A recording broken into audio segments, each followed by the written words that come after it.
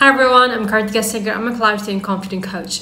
So, I'm going to share with you all my experience and things I have been through after I graduate from my nursing college, what happened and how I find my path right now.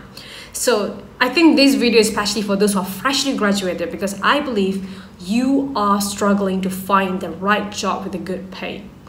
And you have to understand, the beginning of all the process or journey, it's going to be very, very difficult. And the main thing that you have to remember is you have to start the journey. You have to move forward. Even though you feel like, I'm not ready, I'm not going to do this. But the key is you have to keep moving forward. You have to step on one stepping stone. Step first. And then you have to figure out where you want to go, where you don't want to go, and what you have to do in order for you to reach the destination that you wanted. We all have a dream destination, a goal that we want to be and we want to achieve.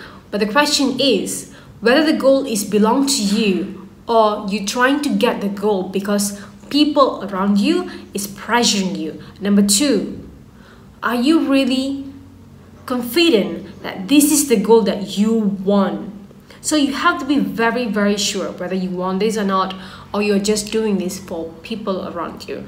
Because most of us, we all have this dream whereby I want to get this, I want to get that. Not because we want that, but it's because society's pressure. Because people around us told us our life will be better if we get this. But you have to understand, you are unique, you are amazing, and you have something different.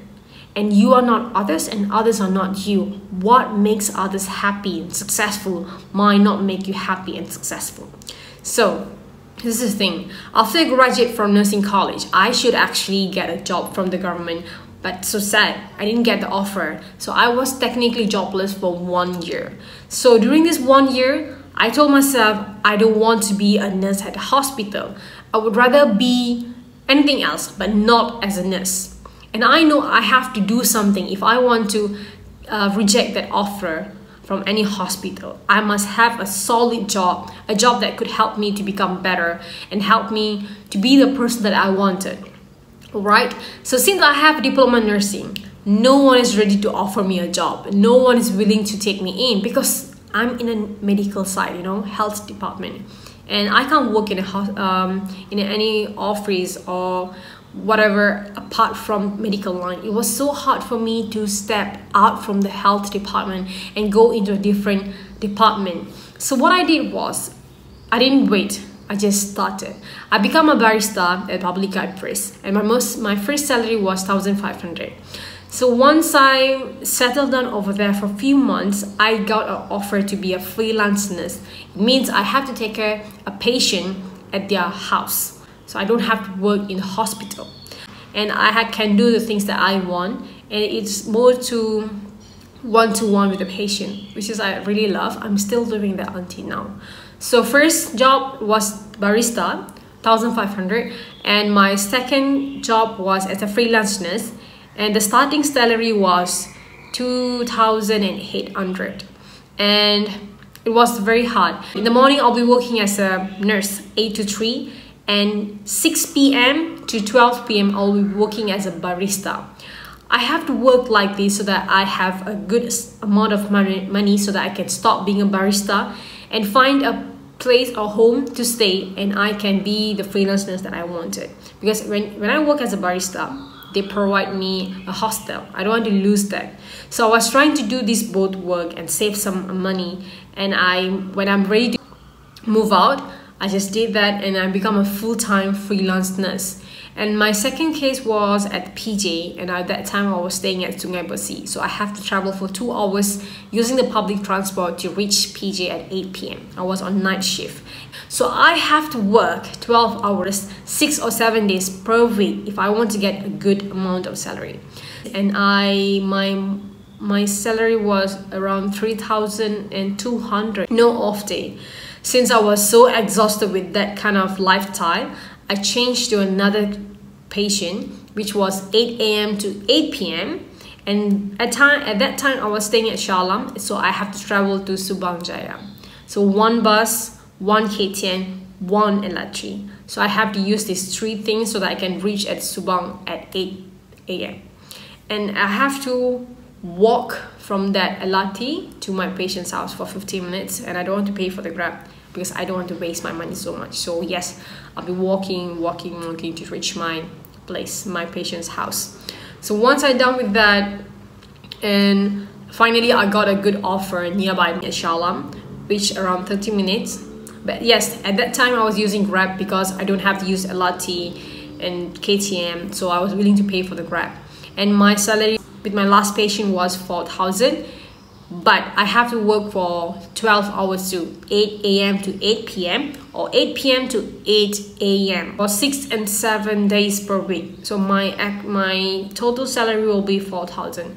So when I was working as a freelance nurse, I was trying so hard to be a cabin crew at the same time, because I know that I can't be doing this job forever, because my parents will probably get mad or disappointed with me, and I don't want to do that, because they actually gave me space and time to find a career, a job that I wanted, and allow me to be myself. So I have to find a good job that would actually make them happy and I feel happy too.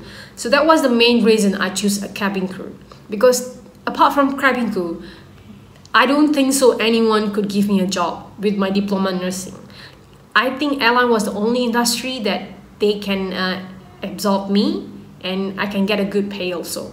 So I became a cabin crew when I was 23, I would say 23 or 24, somewhere around that. So I was cabin crew for 2 years, and then the pandemic come. The pandemic just hit us, and then I lost my job. It was so hard in the beginning, but I know the cabin crew is not my ending. Cabin crew was my stepping stone so that I can actually step and then analyze where I want to go, what I have to do this time. Because at that time I was financially good, and then I have some money to invest in my development so that I can be the person that I wanted. So I wasn't really sure what I want to do at that time, but I was very, very sure that I don't want to be a nurse at the hospital. So that thing was not in my list. I don't want to think about it. So you're very sure what you don't want to do in your life. Get rid of that from your list and don't think about it. Never ever even consider about it. Don't waste your time. If you don't want to do that, don't do it. Just put it aside. But I'm still a nurse. But I'm working as a freelance. I'm not working at a hospital. So I just made some alteration, because nursing is all about skills, and you should learn at least one skill so that it could help you during the hardships. You know, when the pandemic hit us, right, I lost my job as a cabin crew, but my nursing skills actually helped me to keep moving forward. And luckily this nursing skill actually helped me until today, and I'm really happy for that. So my second advice for you is find skills that could help you, and then it can be your backup plan and help you to prepare your safety net. If anything goes wrong, you can use the skills and be the person or build the life that you wanted. For example, like me, something goes wrong, I cannot be a cabin crew right now, so this nursing skill helping me to still move forward, become financially independent, pay my fees to become a life coach, pay my bills. All right. So if your starting salary is very less, my starting salary was 1.5, okay? So if your salary is very less and you are like, should I take it on what? If you're wondering, listen carefully. You have to start. No matter where you are right now, you have to start and move forward.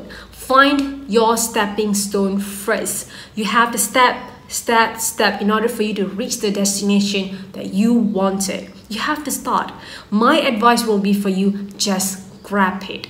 Listen, this is just the beginning of your journey. It's not the end. You're not going to be there forever if you are not allowing yourself. If you choose to be there forever, then you will be. This is just your first stepping stone. You're just freshly graduated and you are in the learning process. You want to get know lots of things about yourself, people around you. So use this first job as an ice breaking for you.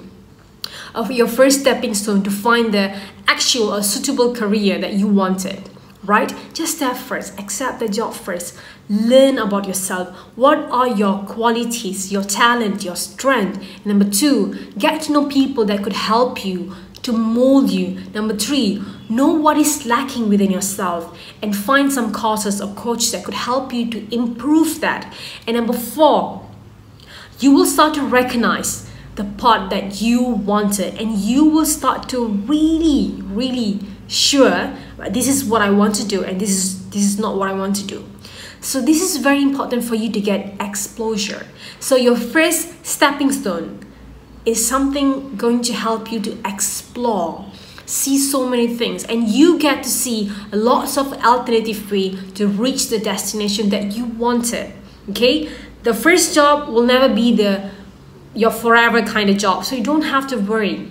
If you refuse to start, you just keep on wait for the best salary, best company, and when are you going to start? If you do that forever, you will be left out. Because people are moving forward, people are learning lots of skills, getting lots of experience, learning all the time. And you, if you choose to stay there, what are the things that you're gonna learn? Even if you're learning something, are you using what you learned? Do you know what you can bring to the table? And do you know how to convince people that this is what I can bring to the table? Can you hire me for this? All these things need time, skills, and you need someone to mold you and help you and bring you to the right people at the right time, at the right place, so that you can get the offer that you wanted. So if you think your first salary is too low, I'm not ready for that, I have lots of commitments, I can settle down for this, I need to start with a very good salary so that my future salary will be better, and so on, all these are valid. But if you don't start now, then when?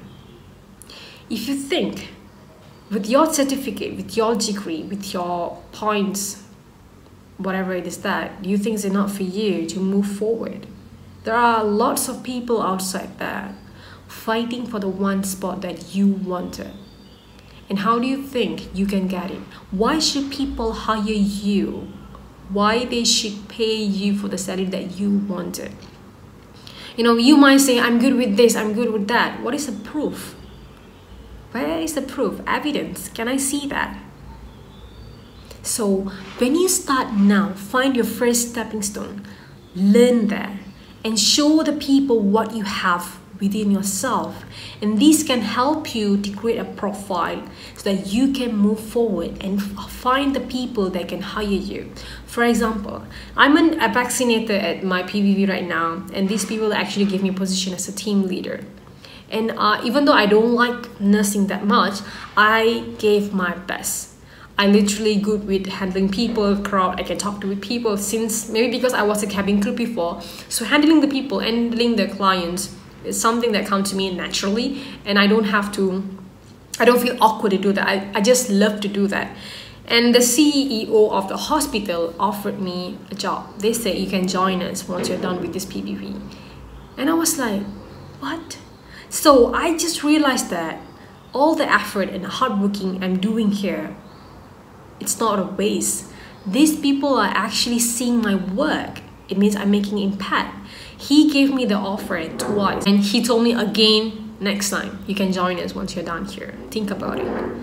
So it means it doesn't matter where you are right now. You have to use the platform that you have, the opportunity that you have, and give your best. People will see that. People can feel your impact. People can see your effort. When that happens, you can use this to create the profile, a good profile, experience, gain knowledge, and get a good circle of people that could help you to become the person that you wanted. So in future, if I want to go for any management department, I might ask these people to prepare a letter for me, a cover letter, saying that I'm good with this, I can do this. And this can be a supportive document for me for the future, if I want to work with any company. So don't doubt yourself. Don't hold yourself. Salary is important. As I told you, the beginning will be very, very hard and difficult. And another thing, absolutely no one who's successful right now, they started with a big amount of salary. They all started with something very small. They just start the journey. They just keep moving forward and look for the alternative way, look for the people, circle, knowledge and skills that could help them to reach the destination that they wanted. So if you choose to wait here, and trust me, everything that you need is already lined up by the universe. It's outside of your comfort zone. It's there. If you want to get what universe already lined up for you, a good job, a good life partner, a good circle of people, you have to become the person who can actually receive that, who can actually take that. If you haven't become the person, you will never ever get that. So are you ready to get what is already there for you? Are you capable enough to get that? Do you have the knowledge, skills, people that can support you to become the person that could receive everything that universe already prepared for you? Think about it. So my advice will be for you is start now. Just start. Don't worry. Your beginning is just the starting point. You don't have to stay there forever. We have this problem in our society whereby when we get a job, we have to get the best one so that I can stay there forever, build my empire, and I have to get the best house, best car. Nothing wrong with that. But if you want to get it now, it's impossible. Nothing happens overnight. So you have to give yourself some time, some space so that yourself can evolve, learn and grow. So if you want to get the best job right now, are you capable enough to be the best person to get the best job that you want? Are you capable enough to receive the amount of salary that you wanted? Let's say if you own a company one day and you are hiring people, will you hire the people who's freshly graduated with the amount of salary that you want right now? Will you do that? So you have to think in that way. So if you're a business owner, will you hire them with all these criteria that you have, and you have a candidate with all the criteria that you have right now? Will you hire them? Or you probably pay the same amount of salary to someone that have experience and know how to do things. I'm not demotivating you. I want you to keep moving forward. I don't want you to wait for the best thing to come to you, knock at your door, because that's not going to happen. Whatever you want is outside your comfort zone, and you have to step out and move forward, and you will get to see what you wanted, what you deserve on your journey, and grab it. The main thing you have to do right now is start. You will know what you want throughout the journey, because you will get to see lots of people. You will learn. I really hope you gained something today, and I will see you next time with another interesting topic. And yes, if you think you need help with your career and relationship, you know where to find me. Best of luck.